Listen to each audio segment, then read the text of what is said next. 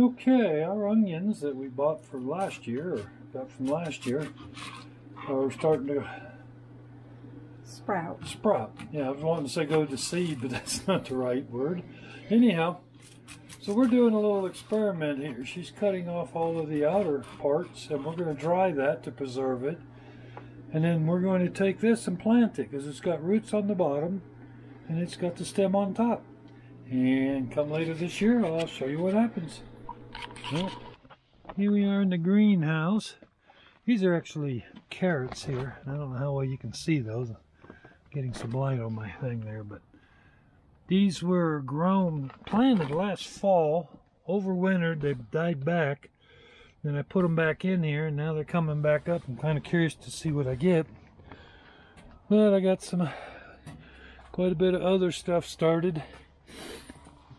And the main thing in here that I'd like to point out is I started with this soil for starting, and me and this stuff does not get along. I've had to transplant everything out of that soil because the plants come up, they look great, and then a week later they start wanting to die off. I gave them fertilizer like it said it needed. It seemed like I couldn't get enough fertilizer into them without burning them. So I gave up. I've transplanted them all into a regular potting soil. This stuff has no plant food in it, nothing. It is just, I guess, cocoa shell, and I'm not impressed at all. I probably won't use it again. Here's some radishes in the big pot, and lettuce. That's coming up sporadically. I'm going to put up my heat mats. The coldest part of starting plants is over. And that's, well, it's going in the greenhouse. Things were going pretty good. I got some tomatoes here that are really taking off here, as you can see here. I don't know, what is that? Mortgage lifter. Now see this board here? I made this board because these things these would tip over and fall out as I was carrying them. So I made this board here, one of my projects here in the past week, and I just set these down in here. Now when I move them, they don't tip at all. Oddly enough, I didn't have any problem with the big ones. I haven't had to make a board for it, but so I think this board will get reused every year, and I really like it. I think I might make a few more as time goes by. These smaller containers are working real good. This one here, look at this plant here.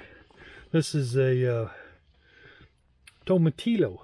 Look at that thing, boy, it's taking off like crazy. So anyhow, that's it for the greenhouse for right now.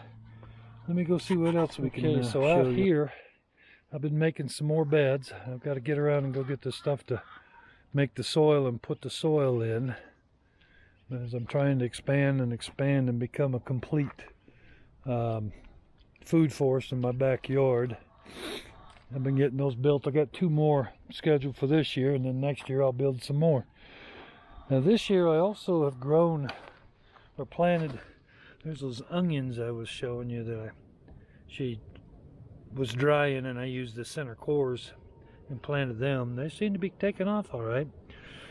But M.I. Gardner did a thing about plants you could grow with snow on the ground, and so I've tried it. And this is radishes, and down here these little bitty plants down there, that's beets, and then spinach, and it's all come up really good. I never had a lot of luck with these 3 types of lettuce there, mainly head type lettuce, and now I got like 3 rows of them and they're all coming up just really great. So maybe I was trying to grow them in too hot a weather. Rest of this stuff here, I'm getting ready to prep these beds for spring, but we still got 6 weeks till you can put warm crops in. Over here though, I did put in some cabbages because they were in that soil and not doing well. You can see I've lost one there. I may lose that one there, but I'm just gonna direct seed whatever I lose here. There's some more of them onions over there in that edge there. And that's it on this one's. One of my projects this week was to build this mason beehive here. I read somewhere where saw a video where they said if you put this pine needles in here, the ladybugs would like to nest in there. Same thing with the pine cone, little bugs will get in there. But this is for the mason bees, because I've been told that, or saw a video that they were talking how much more pollination you would get on your vegetable plants and what have you if you had the mason bees here. So I drilled this one out of an old, just a piece of stump there.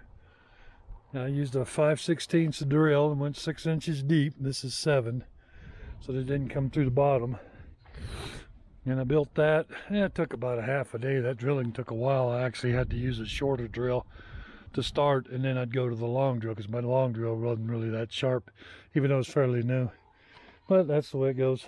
Anyhow, so that was a fun project. I might make a couple more here before the summer's over. Not that I can use them after the spring. They won't use them. They'll only use them in the spring, I guess, from what I read. I've also been putting in trees. I ordered some trees. This is a peach, or no, take it back. I'm not growing peach yet. This is a pear tree. Peach pear, I don't know. This is a pear.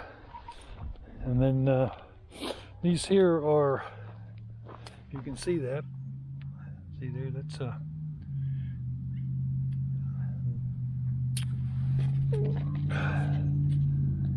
currants. My wife having been from England, or having spent time in England, she got to where she liked currants. This is a plum tree, Santa Rosa plum. This is my raspberries. This is a goji berry bush here that I just put in. And then here's another Santa Rosa plum. And I put the rocks around them so I don't hit them with the mower or the weed eater, because I did take one of my raspberries out last year with a weed eater and it never came back. I was really rather disappointed. Then over here I have a fig. I got another fig coming in, and I'll put that where this other rock is. And I'll probably maybe put a couple of more down through here. I can't get too close though, because this is my lateral lines here. I'm trying to maintain at least 12 feet from them. And there's all my girls. Well, not all of them, a couple of them. I guess the rest are under the coop or in the coop. I also, here in the back corner here, of course you can see all the brush I have to deal with after taking one of my big branches down. Trying to get all these stupid Chinese elms out of here. It just hadn't really been a very good winter for it this year. These are all elderberry. These are 2 I just bought to go with these 5 here a friend of mine gave me. And hopefully those will take off this year. And here in a second we'll be up here and look at the grape.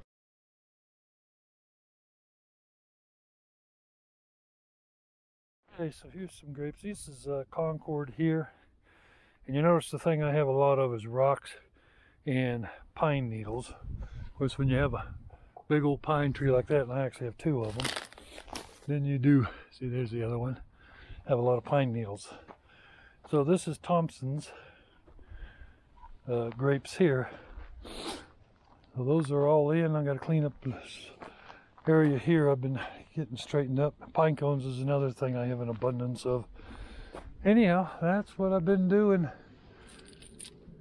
here on the mini-stead here in the last week or 2.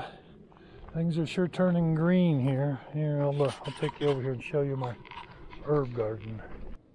So here is my herb garden. I guess the wife said she thinks those are peonies. I don't know, these flowers were already here when we started growing, but you see I got all this stuff coming up and it's all green. Pretty strong sun too. You can see my shadow pretty good. But you know, last year I put all of these perennials in and stuff, and so there was nothing here. I mean, it was nothing grew here until in May. But here it is. A lot of this stuff came up in March.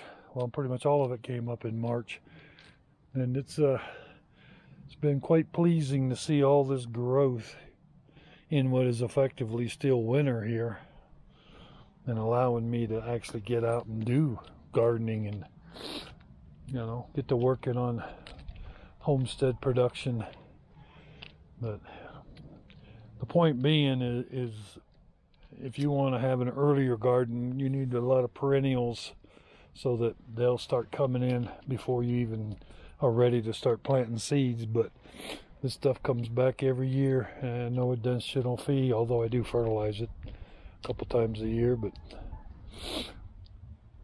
anyhow, so that's pretty much it for where we stand on the mini-stead, and getting ready hopefully for a good year of food production, and then we'll do the canning and put it all up. Yeah, we'll see you later. Okay, one of my projects here for today is we made some salami, so I'll be smoking it. But I wanted to show you, any of you out there that are running smokers, I've tried this pellets here. Same thing you use in the pellet stoves and the big smokers, and I'm just using it in this type where this just sets over the electric coil to create the smoke. And I'm telling you what, this has really been working good. Sometimes I've smoked with dry wood and hardly get any smoke. This stuff always produces a lot of smoke. Actually, you don't use a whole lot for the amount of smoke you get. All I do is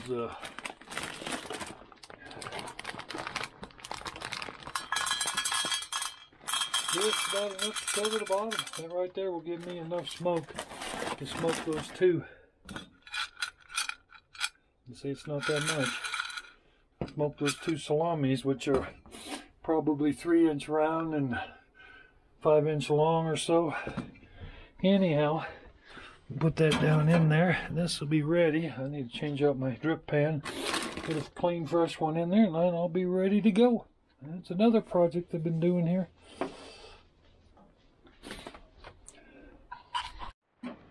So there you go. Here's the two salamis going in to be smoked. Got the clean liner in there and everything. Close her up and plug her in. About 2-3 hours, we'll have some pretty awesome salami. Okay, this is something that I started at the beginning of the month. This is red grape vinegar.